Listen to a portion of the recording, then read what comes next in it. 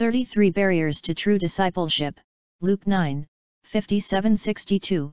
As they were going along the road, someone said to him, "I will follow you wherever you go."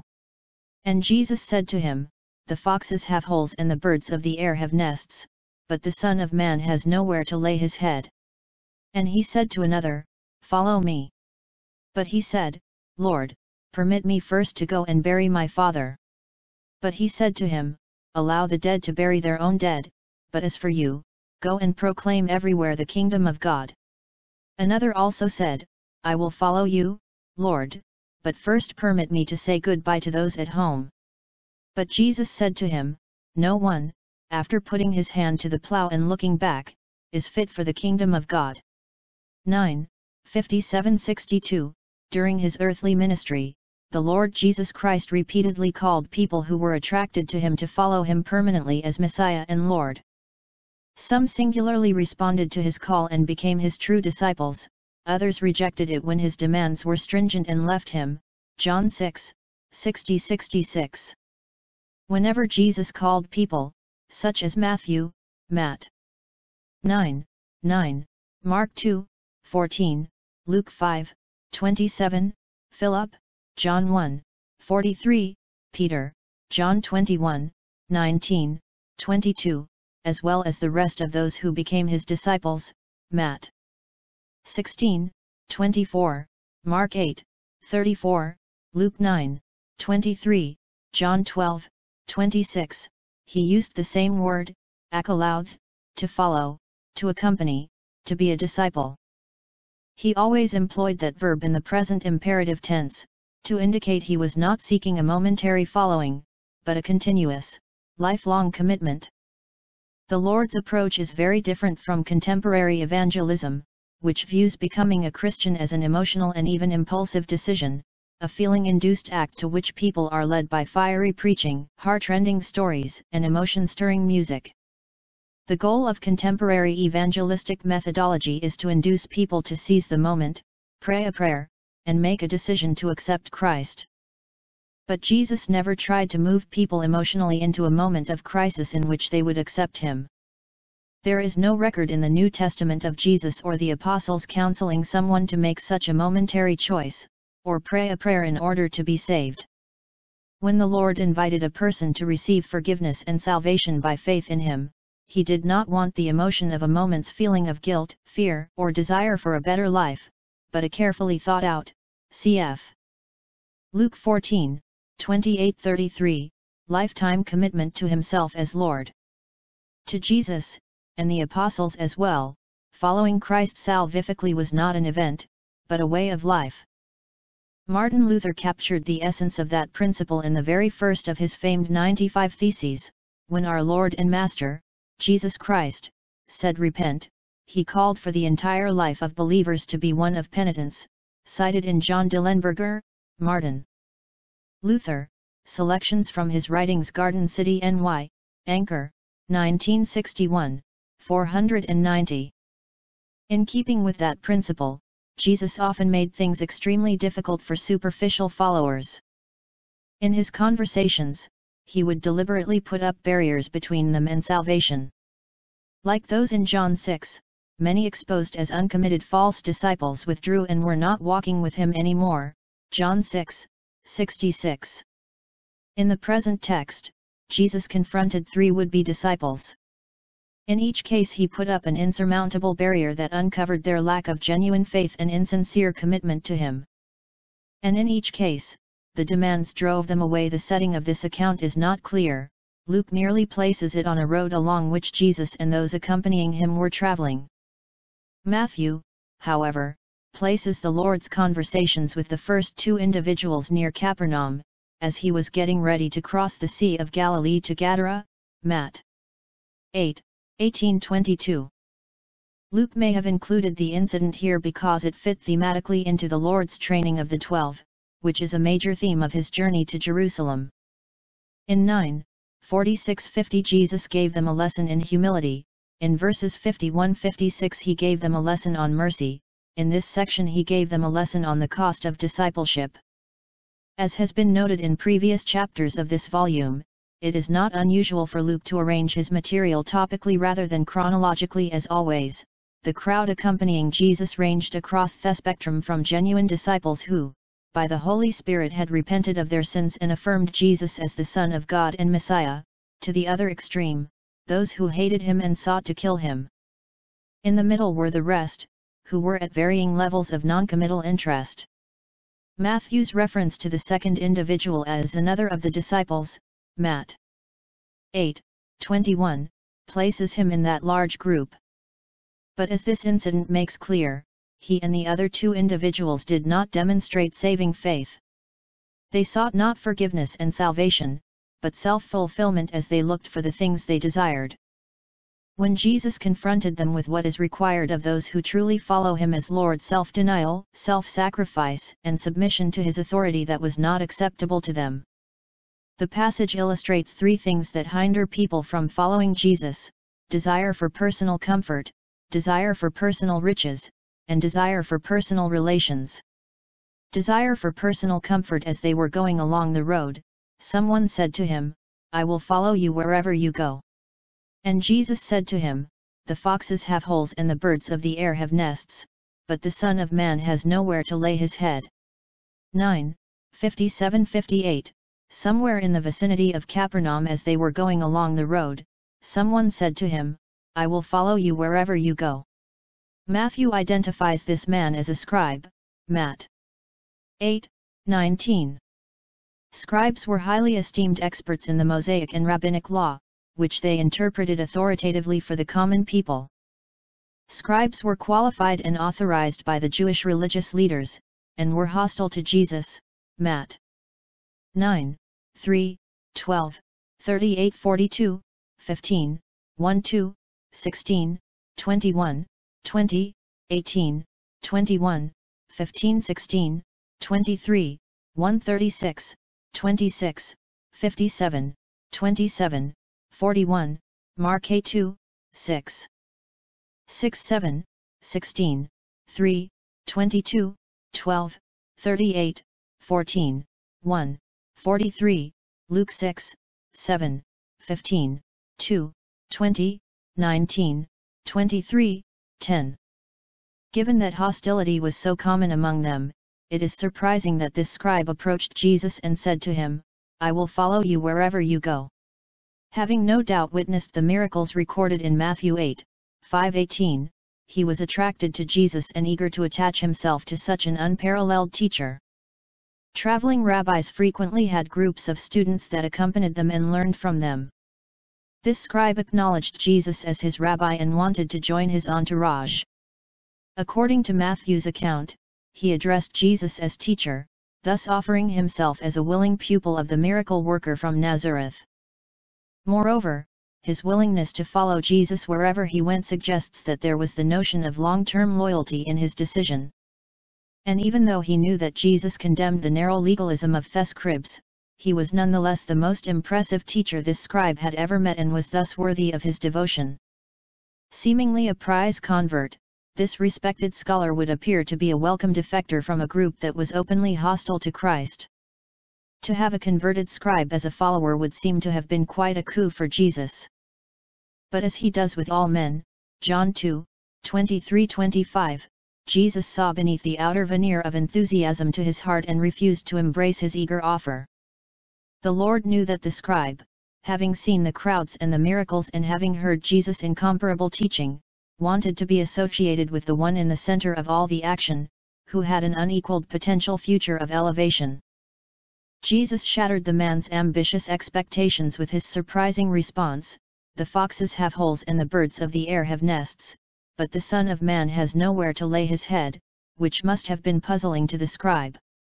The Lord saw through his professed commitment driven by his desire for comfort and confronted him with reality. Even the foxes that were common in Israel, cf. Judge 15:4-5, ps. 63:10, Song 2:15, Lamb 5:18, Ezek 13:4, had holes to sleep in, while the ubiquitous birds of the air had nests. But the Son of Man, Jesus' favorite title for himself, the Messiah, God incarnate, had nowhere to lay his head. The Creator had fewer creature comforts than the animals he had created. The Lord raised this issue because he knew that self-denial was a barrier for this man. He viewed following Jesus in terms of what he would gain rather than the reception of forgiveness of sins at any cost. He lacked the desperation from fear of judgment that characterizes the penitent poor in spirit, Matt. 5:3, who hunger and thirst for righteousness, v. 6, who, in fear of divine punishment, want grace, forgiveness, and eternal life so badly that they put no conditions on it, even the kind of rejection Jesus experienced. In the previous passage, Jesus had been denied lodging by a Samaritan village, 9:51-53.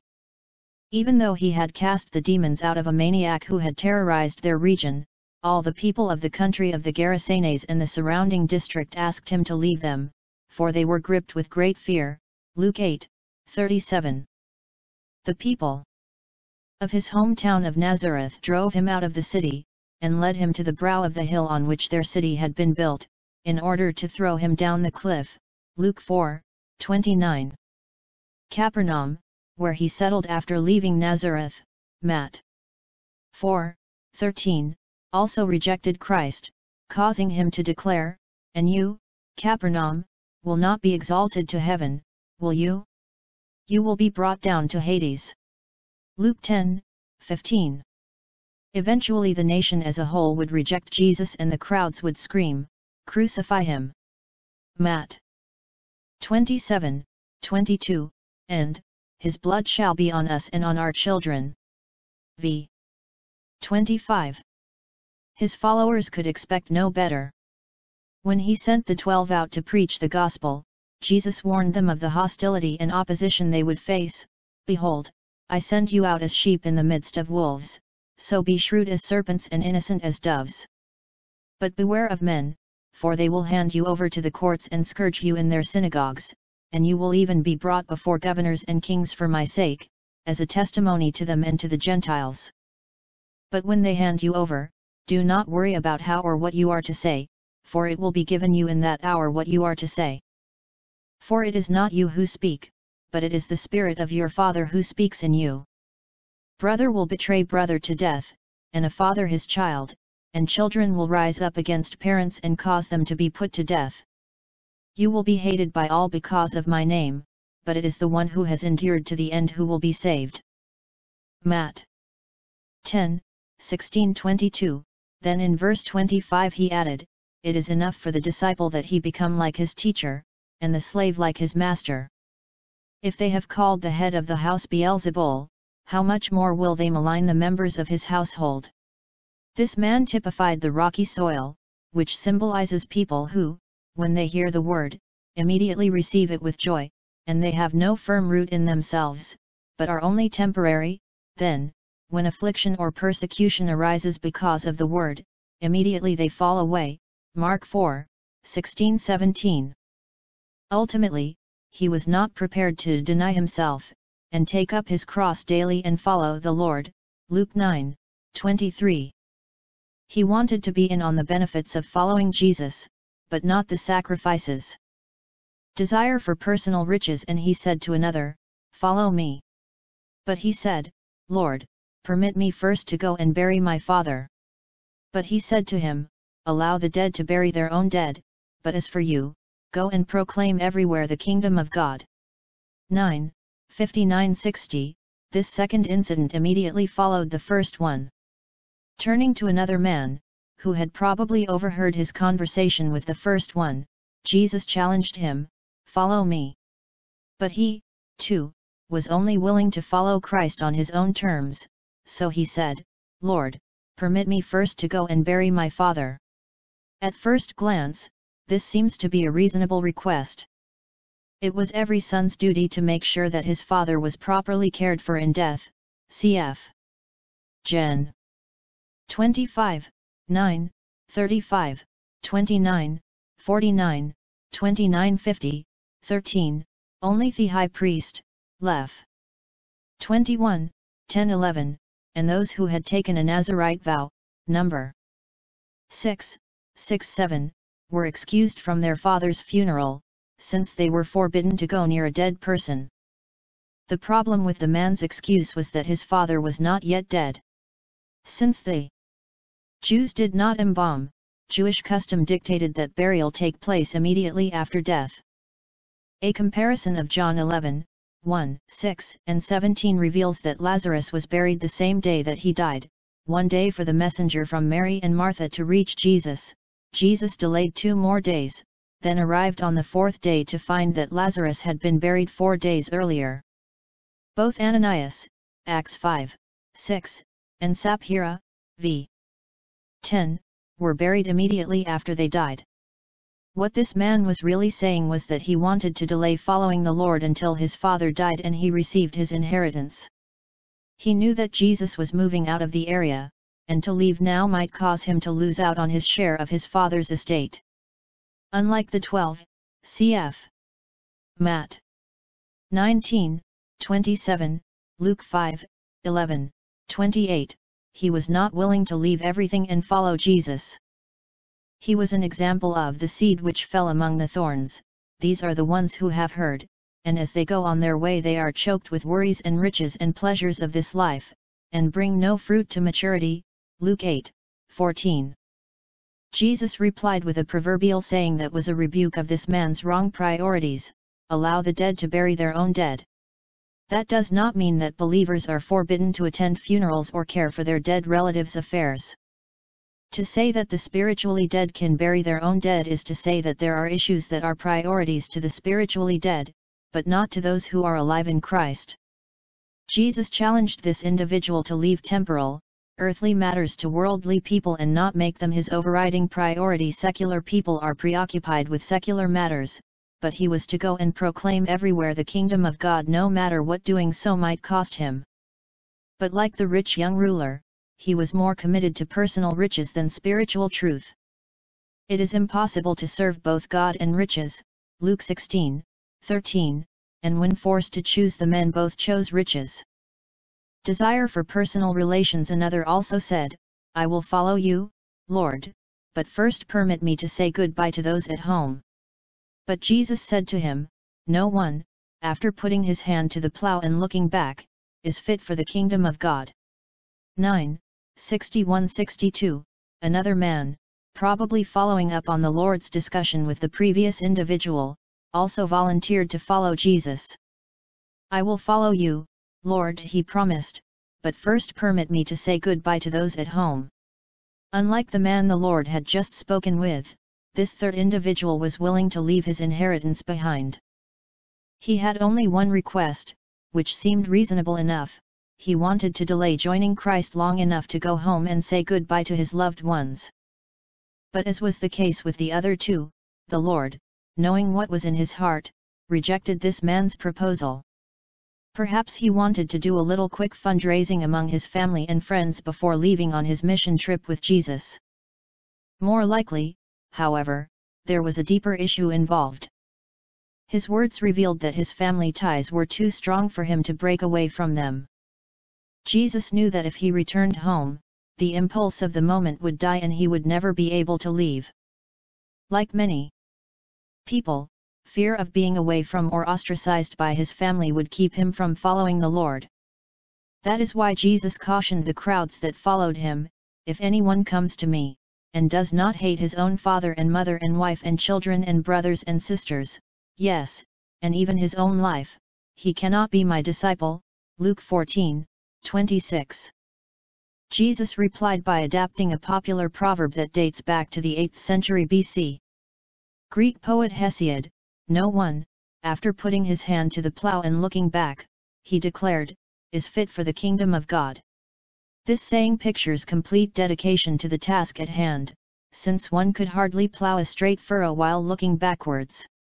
It is impossible to follow Christ with a divided heart, as this man's was. He was not fit for the kingdom of God because he was holding on to the kingdom of this world. Do you not know that friendship with the world is hostility toward God? James asked. Therefore whoever wishes to be a friend of the world makes himself an enemy of God. James 4, 4, cf. 1 John 2, 15-17. Though the text does not describe what ultimately became of these three men, it is obvious that they, like the rich young ruler, abandoned Christ to hold on to earthly things. The issue in view in all three of these encounters was not fitness for service by those in the kingdom, but saving faith by which one enters the kingdom. Those unwilling to part with something, comfort, riches, relationships, or anything else cannot enter the kingdom of God.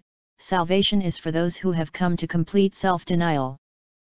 If anyone wishes to come after me, he must deny himself, and take up his cross daily and follow me, Jesus declared, because whoever wishes to save his life will lose it, but whoever loses his life for my sake, he is the one who will save it. Luke 9, 23-24.